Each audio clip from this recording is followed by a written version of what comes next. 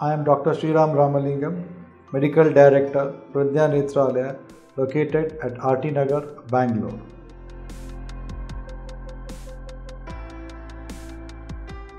Treatment is usually depending upon the cause. Most of the conditions can be self-limiting, so most of the times you do not require treatment.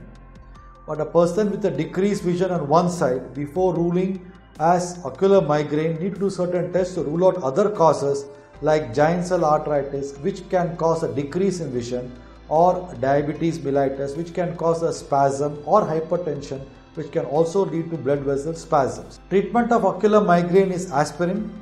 Occasionally painkillers and other painkillers can be given, but it's better to consult a neurologist or an ophthalmologist.